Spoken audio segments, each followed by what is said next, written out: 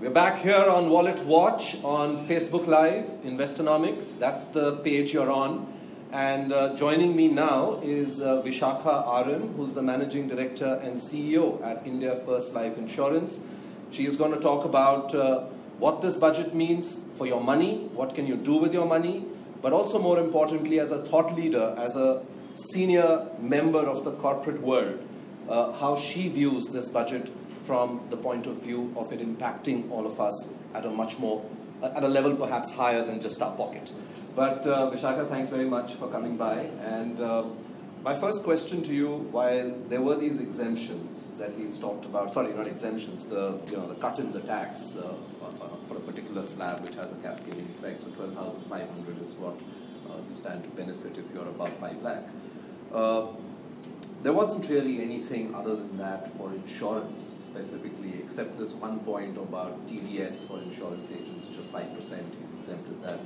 Are you disappointed? Did you feel that for a country which is so heavily underinsured and where we need to only give more incentives for people to actually get a cover for themselves, both on health and life, he could have done a bit more? I think it's human nature to expect more, right? So I think let's start with that disclaimer. But having said which, there was recent news which said that he might be, there might be something in the budget on the Pradhan Mantri Jeevan Jyoti Bima Yojana and insurrection, given that we've got 3-4 customers who are already covered. So if you look at it from the larger scope of things and you look at it as a percentage of the Jan Dhan Yojana accounts, then the percentage is in the low double digits. And you're saying those who have a bank account and an insurance policy offered by the government. That's right. That's very That's small. very low. Yeah, it's very low. It's in about 10 to 15%. So one of the things that there was an article in the newspaper which said that the government may actually subsidize it. So I don't think that subsidizing was a great idea. I really did have a great respect for the product that was brought out. I really did think, however, that the way they made a mention of crop insurance going up from targeted to go up from 40% to 50%, I was expecting some kind of a target in terms of the Jan Dhan Yojana accounts having a Jeevan Jyoti and moving up from an X percentage to a Y percentage. I did hope that some kind of a target like that would come in, considering all the, should I say, the precursors that came before this budget. So that was one. So I mean, if you, since I have a platform to voice my views, I do believe that life insurance, at least a basic level, should be made mandatory. I don't think personal risk management of all of us is anything great. So I just believe that we take a third party which is mandatory, which is a scooter, which is damage caused to others. But I think not on our own life, mandatory or for not on our own life. health. In fact, on the health side as well, that perhaps at least increase that limit. Healthcare costs have been going up, or incentivize people to take, though he did something in the last budget, he did increase it from 15,000 to 25,000, but again, that part was missing. So somewhere did you get a sense that a very critical part of all our lives, which is to protect yourself, was somewhere not there in this budget? No, I think the health is decent. 25,000 does get you a decent health cover. So I think that aspect is fine. Perhaps there was one more clarification that I was looking for. Is if you remember, the NPS went up to about 50,000 limit. There is an NPS tier 2, where there's still ambiguity in terms of the taxation. Is it going to be treated as a mutual fund or will it be treated as an NPS fund? So we'll have to look into the details of the budget to see if there's any cover on that aspect. Otherwise, NPS tier 2 is something that's still not clear how it's being treated. What kind of tax regime will it attract? So I think that's one more clarity in the budget that I would look for. He has given, as I mentioned, some more money, not too much, but 12,500 to most young people especially. And I think that again, coming back to, we always say as people from the financial planning point of view, that you should be certainly looking at getting yourself a good cover at a young age, provided of course you have dependents, or a health cover for sure. Do you think that this saving that a person is going to get should also be considered as getting yourself adequately insured? Absolutely. I think, straight away people need to realize that they've got that extra money in hand, and that amount of 12,500 can buy an average age of about 30, 35 or 50 lakh cover. So, when you get that extra money, there are only two things you do with it, right? You spend it or you save it. So I'm saying that, spend it in buying yourself a cover. So I said, yes, please do. So don't save it, because I think saving is anathema to youngsters these days.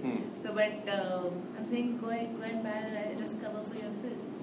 And also, if you just look at the focus in terms of a general life insurance policy premium, if I was to include LIC into calculation of that average, it is about 10,000 rupees. So this can actually provide for an annual premium on a policy, whether it is a term insurance for a 50 lakh or a smaller long-term savings amount. But I think it should be used wisely. I would say that that's an advice. Do you think this budget was very workmanlike?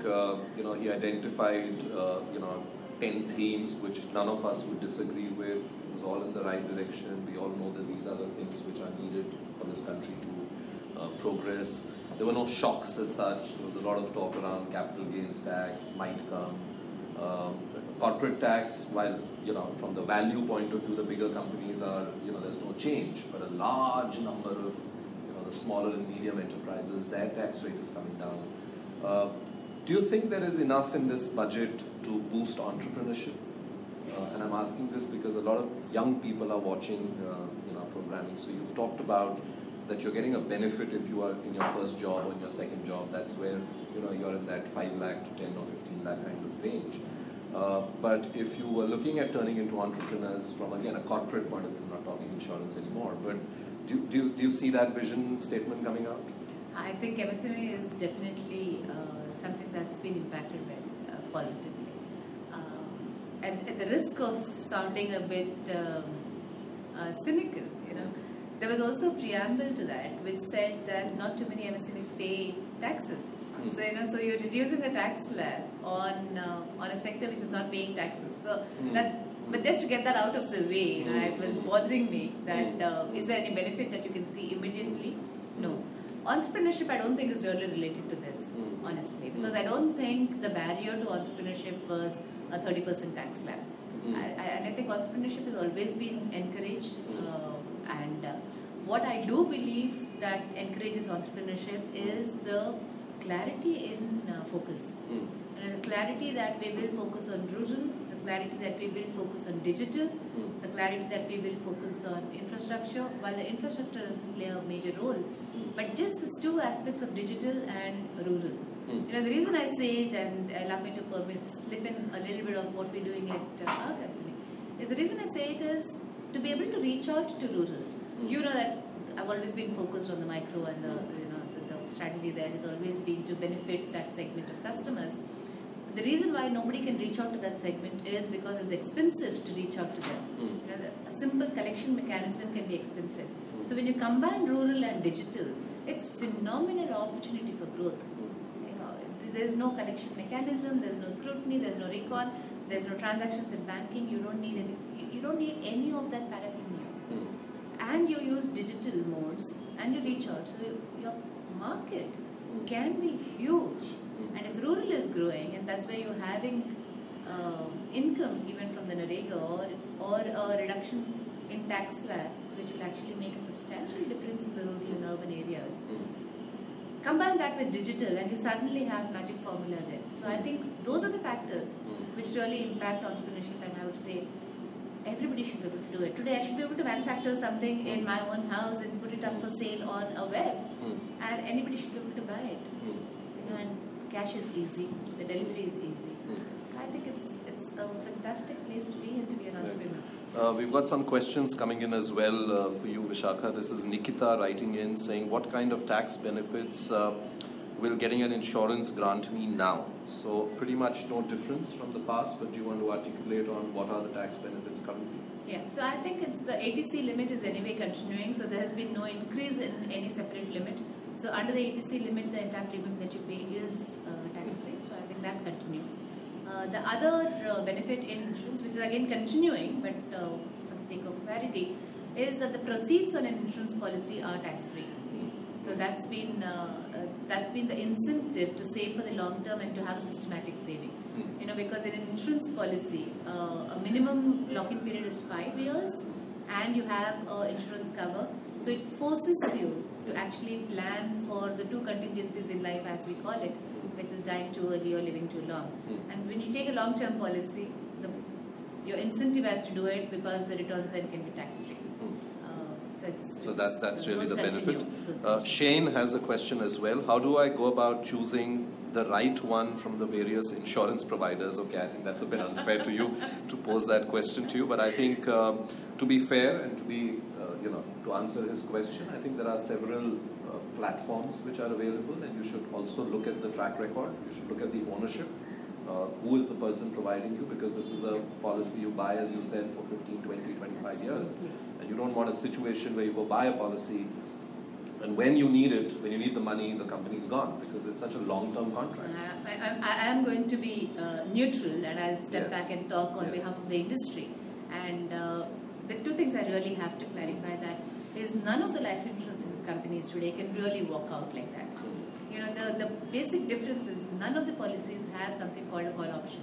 So the basic difference between life insurance and other kinds of investment is that if we underwrite a case, and if I commit to insure you for the next 20 years, and I commit to pay you a certain amount, we as an insurance industry do not have a call option of terminating it midway and saying, take your money back. We can't do that. If an insurance company wants to leave the country, it actually needs to find a buyer and sell it to them. So who will then honor the contract? Who will then honor the contracts? It was very interesting, but when I started off in 2001 in the life insurance space, we had clients who were there pre-nationalization. You know, so those are the contracts that were being honored in the country too. So there is really no one regulation. Can just get up and go off. Yeah. So the Policyholder Protection Act in IRDA has taken good care. So it's not about that. What you really need to look into is the type of policy you're buying. And if we, are agreed that the audience we're looking at is primarily young, I would say going for a term plan. Just simple protection. I mean, whatever is the expected income that you intend to generate over the next 15 to 20 years, just take that much of insurance. And I think that's a first step. And then if you're looking at savings, then you'll have to start looking at it and saying, how savvy are you? If you're really financially savvy and you know how to manage your mutual funds, then stick to a mutual fund or an NPS Tier 2. NPS Tier 2 is a brilliant form of investment. Stick to a term from life insurance. However, if you're the kind of a person who says, look, I don't have a clue, I don't want to be managing, all said and done, money in the markets is notional until realized, then I would suggest you have to sit down and decide whether you're willing to compromise on your returns so that somebody else is going to manage your money and make sure that your money is safe. But there's a certain amount of compromise on returns when you're outsourced. This is the nature of things. Right. There's one more question from Tejasvi. What is the ideal amount of insurance that I should be taking? Yeah, I think I just said whatever is the expected income that you would be generating over your lifetime. So, as a very, very thumb rule, so if you're about 30 years old, then you take about 15 years of your annual income, or 15 to 20 years of your current annual income as sum assured. Okay. That's the life insurance cover you should be buying. The intention of a term plan is to ensure that when you're not around, your family actually gets the benefit of the income that you would have generated had you been around. That's it. So you just assess what is the disposable income you would have given to your family had you been around and take a cover for that. There's also a question on the Aadhaar-based smart card. I don't know if you want to take that. That would contain health details of senior citizens. Is that a good move? I think it's brilliant, right? I mean, considering that a senior citizen by any data is more susceptible to a health problem. Now, if you have a card which actually is giving you details of his allergies, his symptoms, prior history, treatment can be so much more effective because he's not going to be able to tell you what his problem is when it's not well. So I think it's a. Do you think somewhere this gives us scope for innovation with life insurance, especially for critical illness, where if somebody has this record, you probably would be able to consider products for people who are older? We could. I think it's at least throws open an promotes some opportunity. thought into seeing it, because typically we kind of fight shy of insuring people who are older, right, because of the risks associated. But yeah, this is something that. There's also a question from Akshat Rane. He says, how does the budget affect the health insurance plan of my elderly parents? Unfortunately, no changes there. It's pretty much the same limit. It's pretty good. The existing limit of 25,000, so you continue with Plus, that. there is Got an extra limit for parents. parents, so you're saying that that's pretty much fine. Thank you so much, Vishakha, for coming by, taking questions of our viewers, and wish you all the very best. Thank you. Pleasure being here.